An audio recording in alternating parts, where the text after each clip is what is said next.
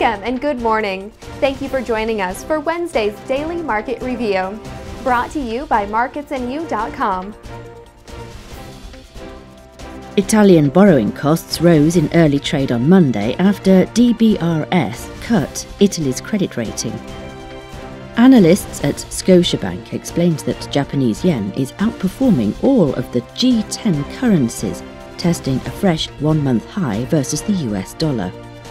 A lawyer for one of the Volkswagen executives charged last week by US prosecutors over the company's diesel emissions scandal said the way they handled the legal process would have been unconstitutional under German law. Crude oil price shows calm trading and crawls slowly to the main support at 51.8, so bullish bias remains valid.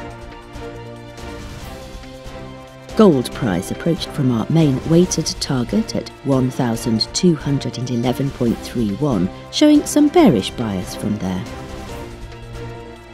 Silver price didn't show any strong move recently to keep fluctuating near 16.8, keeping its stability above 16.56. The dollar-yen pair bounced bearishly after approaching from the EMA 50 that formed a solid resistance barrier. Thank you for joining us for our market outlook. On behalf of all of us here at marketsandyou.com, we wish you a productive trading day. Be sure to visit www.marketsandyou.com, the world's leading index trading alert service, to start trading today.